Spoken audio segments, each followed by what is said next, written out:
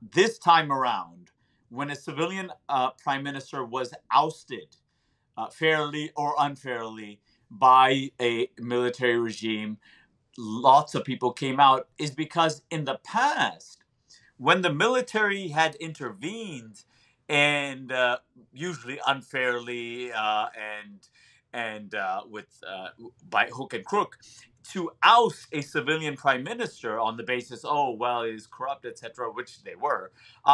The people understood that yes, actually they have been very corrupt and they have Mhm. done nothing for them. So for the people, it made actually no difference whether it was a civilian regime or a military regime in terms of their socio-economic status and so on and so forth. It actually made no difference. Hello, everyone. I'm Rania Khalek, and this is Dispatches. Despite a population of over 200 million and a nuclear arsenal, Pakistan's political turmoil has gone largely ignored in mainstream media, often overshadowed by the war in Ukraine. In April of last year, Pakistan's Imran Khan was ousted as prime minister, which he blamed on foreign powers for interfering in the country's democratic process. Khan quickly made claims of an American-backed coup due to his non-aligned foreign policy, and his removal has been followed by political instability that continues to roil the country today. A longtime critic of the US war in Afghanistan and its drone wars, he took a defiant stance against the EU and the West in general, especially as the Cold War against Russia and China escalated. While Pakistan's leaders have never completed their terms, with some being assassinated or executed or having their planes mysteriously crash, something unique took place in the aftermath of Khan's ouster. Some of the largest protests in Pakistan's history, both in support of him, but also in opposition to the traditional ruling elites. The current government has responded by cracking down on Khan and his supporters and preventing new elections. Khan, who's been holding massive demonstrations while demanding elections, has been threatened with arrest and has alleged attempted assassinations against him. To help us understand what happened and what we can expect, I'm joined by Junaid Ahmad, professor of religion, law, and global politics, and director of the Center for the Study of Islam and Decoloniality in Islamabad, Pakistan. But before we jump into it, this is just the first half of this episode. The second half is available for Breakthrough News members only. You can become a member at patreon.com/breakthrough news. And as always, be sure to hit the subscribe button and the bell so you get a notification whenever we post new content. And if you appreciate this show, you can also donate below on YouTube. Junaid, welcome to the show. Thanks so much for having me, Rania.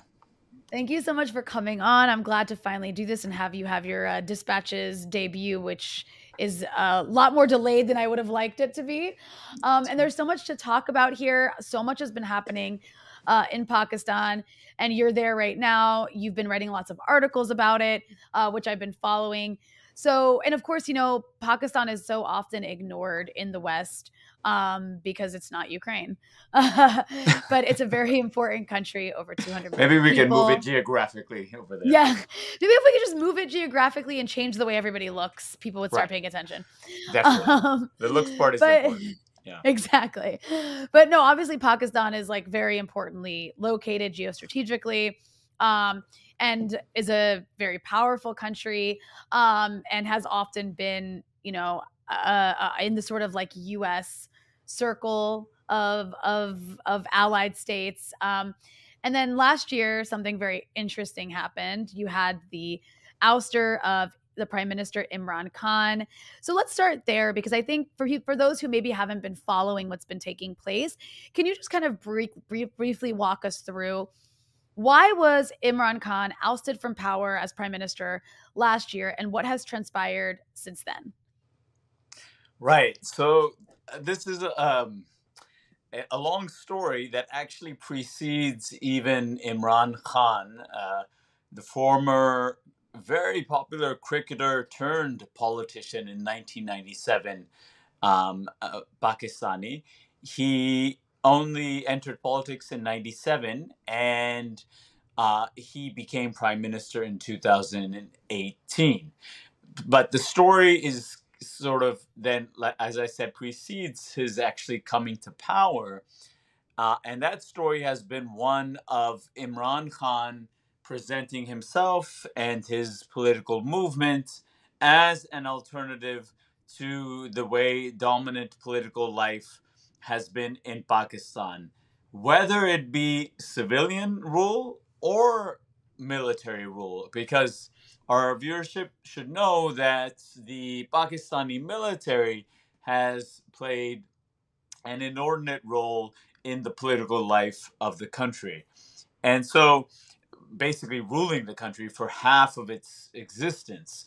So with all of the corruption, the incompetence going on at the top levels of Pakistan's political life from the very inception, the birth of Pakistan, 1947, Khan, after half a century, and the movement that he started called PTI, translates as Movement for Justice, Pakistan Tehreek-e-Insaf, was meant to offer an alternative.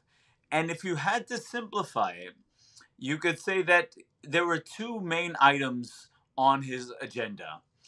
One was the one was a severe, scathing critique of the civilian politicians and basically all of Pakistan's rulers that had plundered and pillaged such a poor country in the first place. And so the anti-corruption and social justice plank was one of the main points that Khan was emphasizing. The second point was, so his party started in '97. 4 years later, 9/11 happens. And then, of course, the United States declares its war on terror, and it gives a little phone call to General Pervez Musharraf, who was there at the time, Undersecretary of State, let's name him, Dick Armitage, calls Pervez Musharraf and says that if you do not cooperate with us in waging this war in the AFPAC, what they called very condescendingly AFPAC theater of the war on terror, Afghanistan and Pakistan, we'll just have to send you back to the Stone Age. So this was just a polite way of asking for you to participate with us. I guess it's more polite to ask than to drop a bomb. Right. So, so Pakistan had very little choices. There's criticisms to be made that perhaps the Musharraf and others could have held out a little longer, but it actually became quite an awkward situation as the 20 years of the war on terror unfolded, because it never was the case. And of course, this is why the American national security state has always hated sections of the military and Khan, because they never really played ball completely with the Americans in terms of trying to rout out the Taliban from Afghanistan. So this was the second issue for Imran Khan. Khan was basically saying, which a view that many of us share, that one, the war is immoral. The human toll and cost that it will take in Afghanistan and its spillover effects, which we did see into Pakistan. And number two, that it's going to be counterproductive. It's actually going to fuel more militancy in Afghanistan and Pakistan. And sadly, what one can see is Khan coming to power, and especially, Trump does what he wants, but especially when Biden comes to power, you can see that the American national security state never forgave Khan for effectively being right about what was going to happen if the United States undertook the type of policy that it did since 9/11. So Imran Khan comes from a background. So that's one part of it. That's his real political positions. But beyond that, which again may seem trivial, but is not in a context in which you have the most venal, corrupt politicians you can find on anywhere in the planet. I mean, I Yeah. say that, and then I find another friend from somewhere else in Latin America that'll say the same, and then we start fighting. But the point is that it's just been a country that's been impoverished by its elites in so many different ways, and the two main political parties, which are basically family dynasties, they're like Hmm. feudal dynasties. The Pakistan People's Party, which is largely based in the province of Sindh, um, and that was of the old Bhutto. The founder was Zulfikar Ali Bhutto. His daughter then also became prime minister. Benazir Bhutto was assassinated in 2007. And then the other major political party, the Pakistan Muslim League, which has been primarily based in the largest province in the country, and that is the Punjab. Hmm. And one of the issues right now is that since Punjab has had this kind of almost neo-colonial relationship with the other provinces in Pakistan, in Punjab was where the heart of like this, what we call the PMNL, Pakistan Muslim League Nawaz Sharif group. That is where PTI has hit PMNL really hard and is like winning left, right, and center. And Oh, okay. so these two political parties have been the dominant political parties, have run Pakistani political life since the late 1980s, and have basically played musical chairs in coming into power, plundering and pillaging the country as much as they can, going out of power and letting the other one then do it. And this is what's been going on. And in between, a military dictatorship comes around as well. And so for the people, and this is actually going. This is very important to understand why this time around, when a civilian prime minister was ousted fairly or unfairly by a military regime, lots of people came out, is because in the past, when the military had intervened and usually unfairly and with by hook and crook to oust a civilian prime minister on the basis, oh well, he's corrupt, etc., which they were. Um, the people understood that yes, actually they have been very corrupt and they have Hmm. done nothing for them. So for the people, it made actually no difference whether it was a civilian regime or a military regime in terms of their socio-economic status and so on and so forth. It actually made no difference. In fact, Musharraf, I mean, you have to remind people that, like, even when General Pervez Musharraf came in a coup in 1999, only by 2007 did you get like mass protests opposing him. Hmm. So this has been the sad state of Pakistani politics over the course of the majority of the country's history. And so this is the context in which Imran Khan comes and makes these promises. I mean, and the evolution of a political, like, I mean, we know how hard it is in like these duopolies, two-party political, two-party systems, whether it's in the United States or in the United Kingdom or wherever else. Um, for a third party to enter is not easy, especially if those Right. parties have been so entrenched for so long. And so for him, I guess the viewership should get an idea that, wow, okay, people are pretty much fed up with what's been going on, that they're willing to give this former cricketer turned politician a chance. Now the thing I did want to emphasize beyond the politics is that he had enormous credibility and legitimacy in terms of his integrity in the Yeah. country. So he was a philanthropist. He built the first free cancer hospital in Asia, named after his late mom, who died of cancer, and just well respected from cricket days when he led the Pakistani cricket team to the World Cup and won it in 1992 to the present. And so people often downplay this part and talk about the politics, which they correctly critique, on Yeah. many grounds. But they kind of forget that, like, in comparison to the entire rest of the political lot, this guy stands in a class of his own in terms of just personal integrity and honesty. And so that cannot be discarded as another factor as well for his popularity.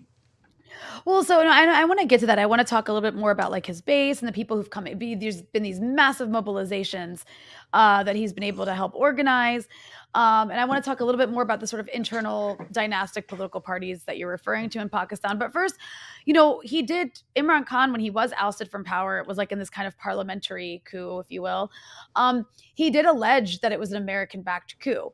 So I'm curious if we can talk a little bit about some of the sort of like non-aligned foreign policy positions he took that may have contributed to, you talked a little bit about it in terms of when the war on terror got started, but during his time in office, I mean, he was opposed to drone strikes and to these military operations in Pakistan's tribal region, which upset the Americans. But he also kind of did something a little bit different by making foreign policy kind of like a part of public discourse. In a way that maybe it hadn't been before. And if I'm not mistaken, and before it was typically controlled by the military. Am I right to say that? And I don't know if you'd like to elaborate a bit. Absolutely, okay. You're right. Okay. And then also I want to ask, like, prior to the war in Ukraine, what was his relationship with the U.S. government? Because then we can maybe talk about also what his position on the war in Ukraine was, which kind of pissed off the Americans. But before that, like, did he have a close relationship with the Americans despite maybe, vocally like opposing certain policies? Mm-hmm. Yeah, well, I mean, the Ukraine thing will be very funny, but so I can't wait to kind of speak about it. But the poor guy just landed in Moscow the day the Russians undertook the special military operation in Ukraine. So I mean, that's just a ridiculous part that let's come back to in just a little bit, the Ukraine thing. So like I said, that I always felt, and not just me, but others, that the American national security state, or the deep state, never forgave Khan for being so consistently correct in what was going on in Afghanistan. I mean, how much more correct can you be when the Taliban, in 1 month, without even putting up a fight, just take over Kabul in 2010? I mean, so they never forgave him for that, and it's so it's such an indictment of how pathetic Biden and the people that are advising him are. That even during this year, the negotiations with the Taliban began under Trump, but so the year that they're coming out now, they've agreed to come out and withdraw from Afghanistan. Joe Biden did not phone Imran Khan even once. Coming to power, even during the withdrawal where Pakistan was helping the United States. U.S. soldiers were staying in these hotels in Islamabad trying to get them out as well. And still Biden did not call Imran Khan. It was like a snub. Yeah, it was snub, which Khan doesn't give a damn about, actually. Right. Sorry. I mean, he could care less about. But it points to what I was saying earlier, that, like, the American national security state was really, I think, really angry and pissed off that basically Khan was right about this. So you're right. So that was a major thing. It wasn't a small thing. That was a major thing because, as you said, like drone strikes, American special forces entering into Pakistani territory, basically the ongoing violation of Pakistani sovereignty by supposedly a country that calls Pakistan a major non-NATO ally, right? And the drone strike marches were amazing because these are to areas in the northwest of the country which are very difficult to go to, heavily guarded by the military. Journalists can't go there. Khan would lead marches and rallies to which people like Medea Benjamin, Kathy Kelly, these people, I know this too because I went on some of them and I had them in my classes come and speak as well. um, were going and joining him on these marches against drone strikes. And so, I mean, he was basically making everyone angry, including sections of the Pakistani government, both civilian and military, that would in public denounce the drone strikes, but in private say, well, if it's one of those militants that actually bothers us as well, if it's like one of the bad Talibans, not the good Taliban, then okay, go for it. Go for the drone strike. So Khan throughout that was a big issue that we covered. But you're absolutely right.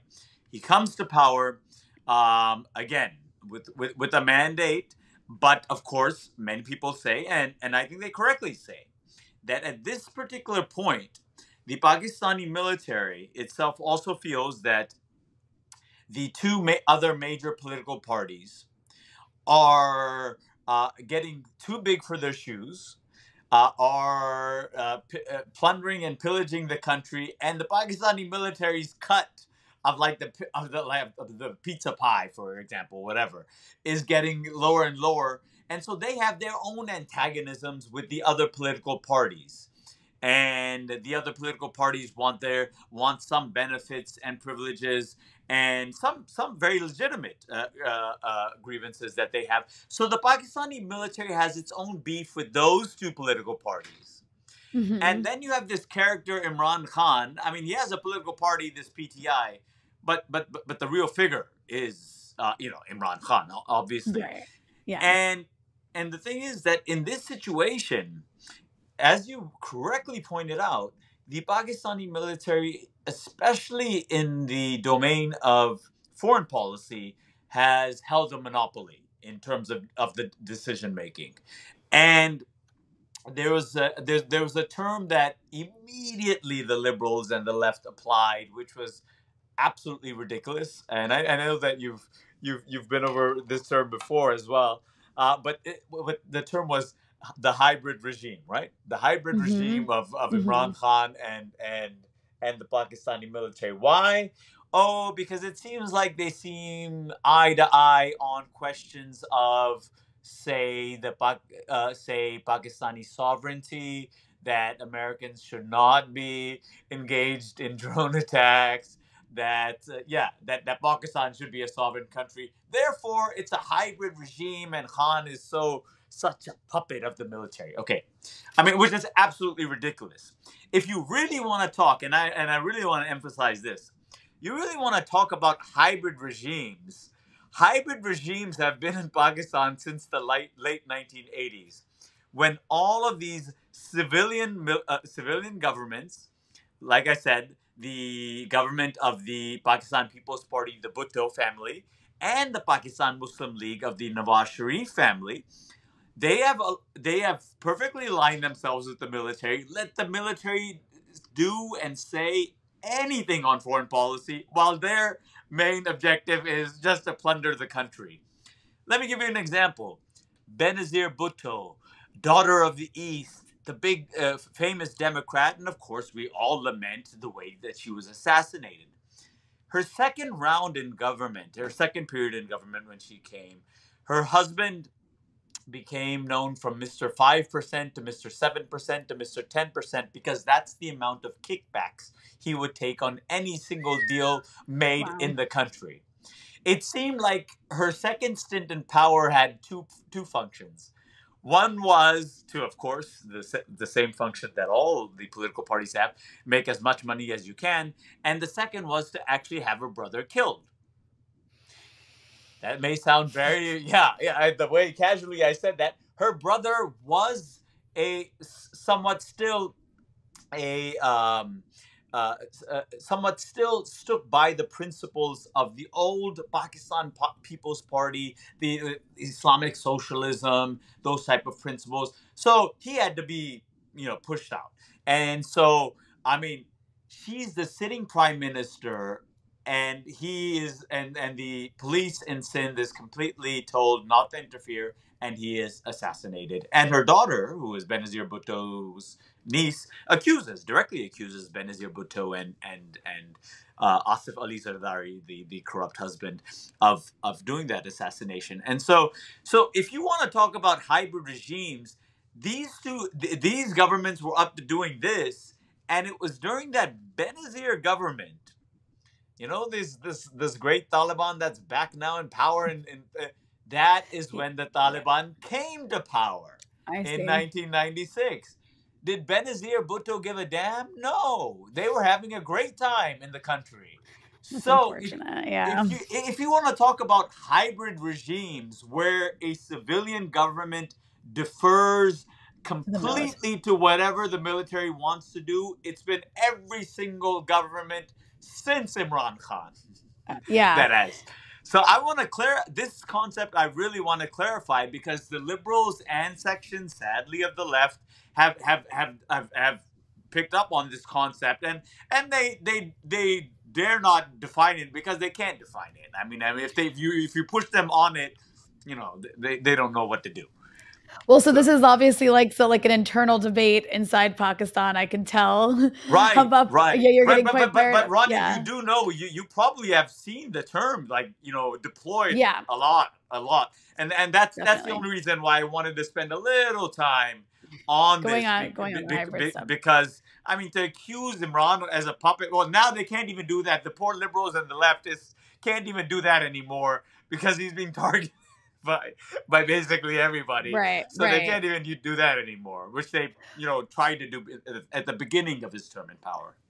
Well, so then you have before we get to some of the more internal stuff, then you have, I just want to, you mentioned the war, he had gone to Moscow that day when Russia had gone into Ukraine. And moreover, I mean, after that, he basically refused, like many countries in the global south, and like Pakistan actually continues to do, refused to get on board with the U.S. Sanctions on Russia, and just the whole U.S. narrative about what was happening. So that obviously angered the U.S. And then, I think something that's also important to note about Imran Khan when we talk about his non-aligned foreign policy was that he signaled this desire to improve ties with India, but then also refused to condemn China over allegations of human rights abuses, and really refused basically to participate in escalating the Cold War against China by the U.S. Of course. Which I imagine, I don't know actually if that was controversial inside Pakistan or not, but certainly upset the Americans. So I just think that's all important to say when we talk about how the Americans might feel about Imran Khan as the leader of Pakistan. And then, of course, there are the pro-American elements inside of Pakistan. And you kind of talk a little bit about that when you talk about these ruling parties, which I think in some of the pieces that you've written, you call them dynastic political parties. Yeah. Saying until Khan, Pakistan was controlled by these corrupt dynastic political parties that work in tandem with the military to control Pakistan, the sort of hybrid regime. Yeah. If nothing else has happened, the Pakistani dynastic politics has ended, which is a great right. thing. Well, right. So I think it's important to note though that in respect to Khan being ousted, I mean, you've talked about how other leaders of Pakistan have been assassinated, or in some cases executed, or in some cases their planes have mysteriously crashed.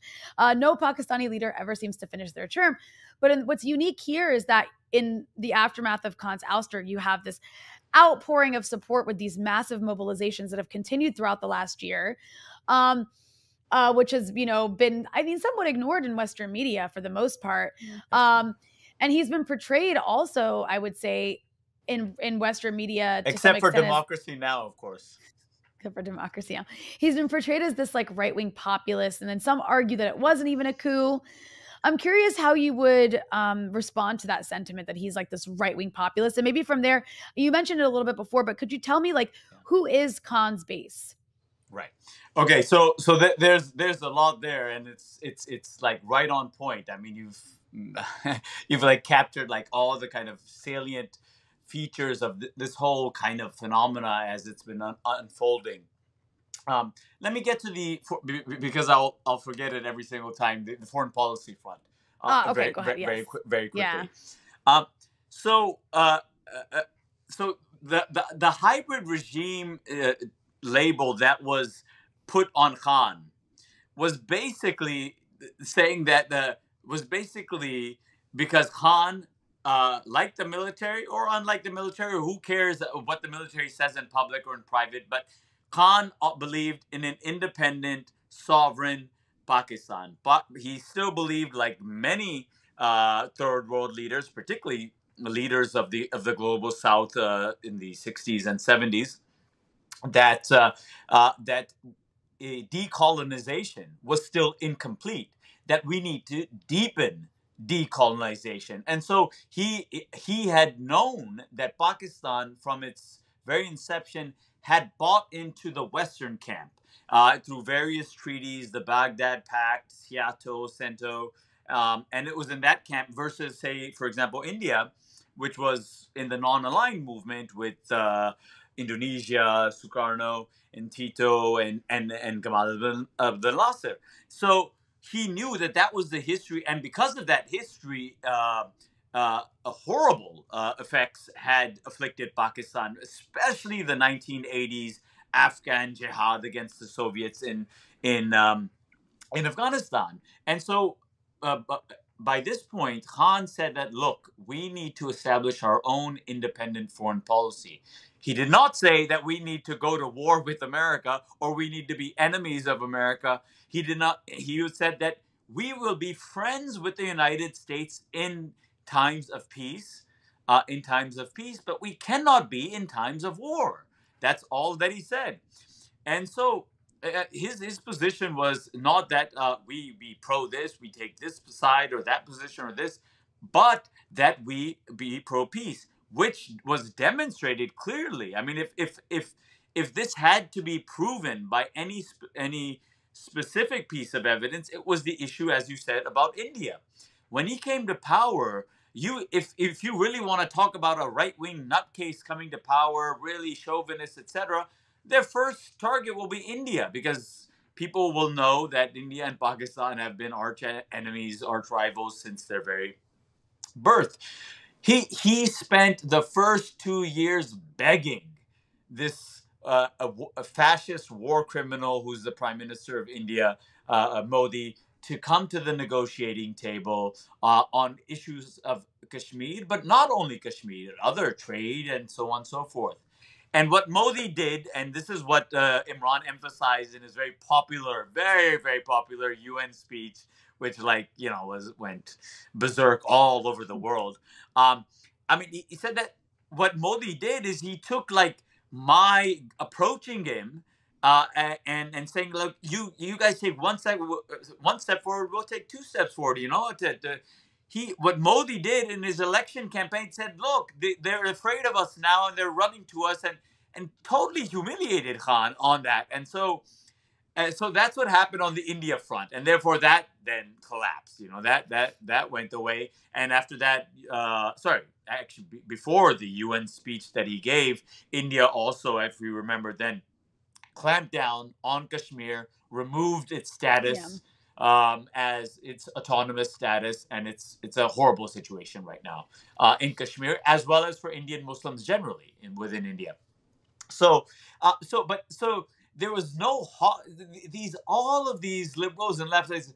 Khan as a fascist, as a right winger, dude, the guy was trying for 2 years to beg the Indians, who are the arch rivals that the military hates, to kind of, let's negotiate. Okay, there you go. Number one.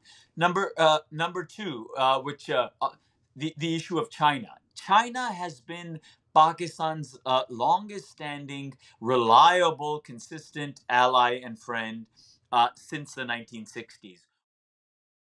If you enjoyed this episode and want to hear the rest, you can access it by becoming a Breakthrough News member at patreon.com/breakthroughnews.